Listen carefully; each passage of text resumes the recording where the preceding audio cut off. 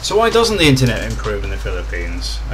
We get told it's got this fantastic rates, it's got all this blah blah blah. Big problem is corruption. I've spoken to a few people related to different things. Construction for subdivisions, and the same goes for running fibre optics and everything else. Every town you go to wants something, or a lot of them do.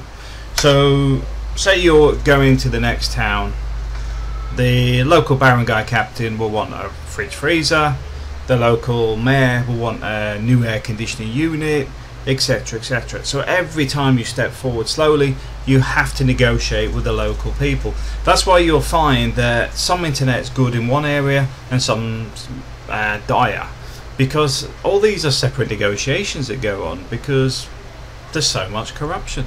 It's as simple as that, and it's something that people don't talk about because everyone goes Globe's crap, Smart's crap, blah blah blah. We blame all the internet companies, it's all the big companies, etc, etc.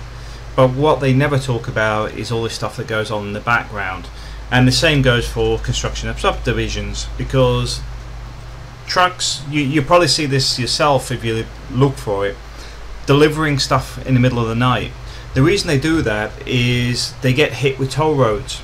Now, I don't know how many of them are actually legal, but say they're driving through a town, they'll get stopped, pay us 100 pesos, get to the next town, pay us some money, but at 2 o'clock in the morning there's nobody there, so they just whiz through, do all the stuff during the night.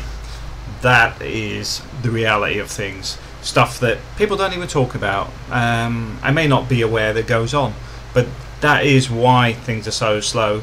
And I do have a bit of sympathy in some ways for some of these companies, but on the other side of that, even in the big cities, they're not great with their internet connection.